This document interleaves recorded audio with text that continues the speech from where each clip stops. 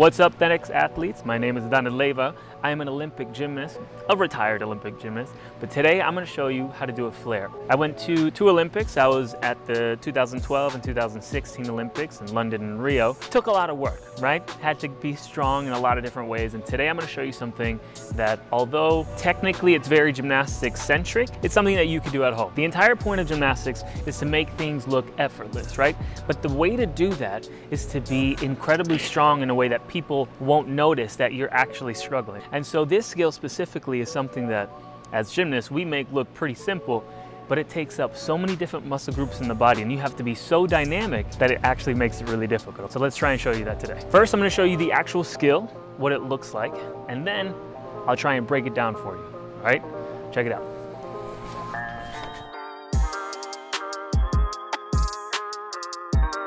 So that's the flare. What I want to explain first is that a flare is actually an advanced version of something that's just called a circle in gymnastics, right? Which essentially it's what I just showed you, but with your feet together.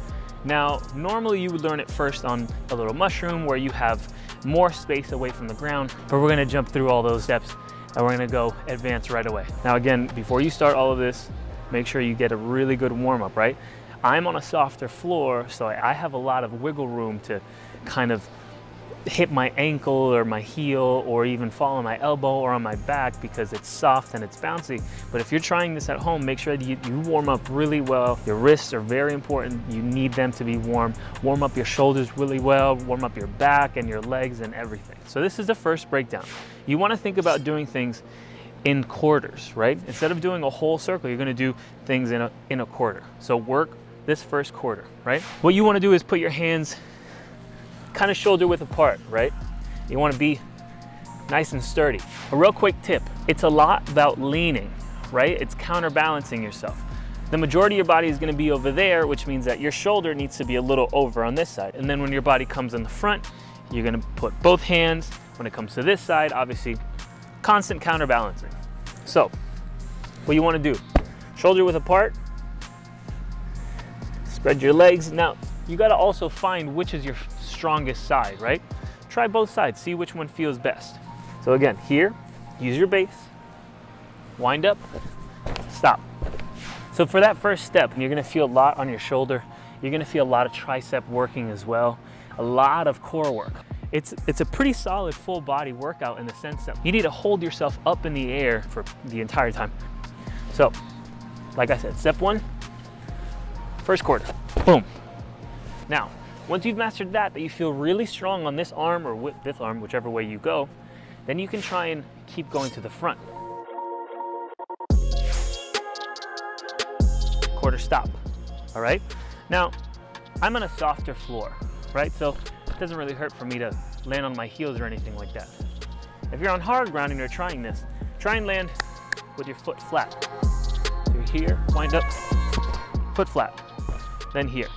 And that actually helps you figure out that your hips need to be pretty high up, right? Now again, counterbalancing, you're leaning. Don't think too much front and back, think more side to side. Step two, half, boom. Doesn't matter if you come off, it's all good. Step three, all the way 3/4. And stop. You see, it's easy. And you can kind of slide it like that too, and you'll find yourself. And try and really find your positioning, your body position, right?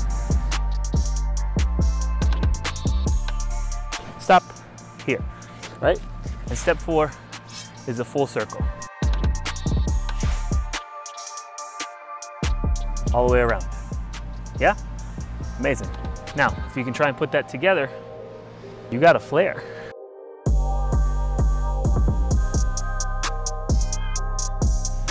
And you can do a bunch. Once you get comfortable with it, once you find your balance, your spacing, and what you need to tighten, what you need to swing in the right time, you'll do a bunch, as much as your body can handle.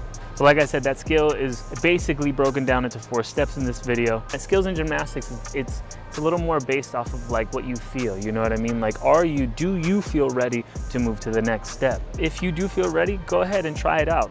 If you can't make it, that's perfectly fine. There's no shame in taking a step back, working on that first step again, and then building up to that second step, and then from second to third and third to fourth. it's really no shame in taking a step back. Take your time with all the stuff. Feel really confident. When you feel that you can almost hold yourself up without needing that support of your leg, then move on to that second step. And kind of same thing. When you feel that your butt isn't immediately landing on the ground, then you can move on to that third step. And same thing with the first step. When you feel that your leg can kind of almost float before you need to put it down for that third step, then you can move on to the fourth. Other than that, feel your body, trust your body, and work from there. I think the good thing about this skill, I mean, I will say back in the day, a lot of people use this way more, especially on their floor routine. You know, if you did a certain amount that you went up into a handstand and back down, it was worth a certain amount, and it was actually like pretty high up. There's a lot of people that used to use it, and it was beautiful. You needed a lot of flexibility and strength, and it made you very strong. Now people try and do way more tumbling, and it's a lot more time based, so they try and focus on putting all their time and flipping and all that stuff. But this, it's just a really cool skill. So if you're not a gymnast and you just want to learn this for the sake of looking cool, then by all means do that, and it will make you very strong. All right guys, thank you so much for watching. Remember, we post at 10 a.m. every Monday Eastern Standard Time. I hope you learned something. I hope you were able to figure this out at home. Remember to like and subscribe, and if you want to follow me, I'm on Instagram and YouTube. Instagram is Danell Leyva, and my YouTube, I'm pretty sure, is also the same thing. Otherwise, we'll put it in one of these tags somewhere around here. Click on my face, you know what I mean? I don't even know. Thanks so much for watching. We'll see you next time. Bye.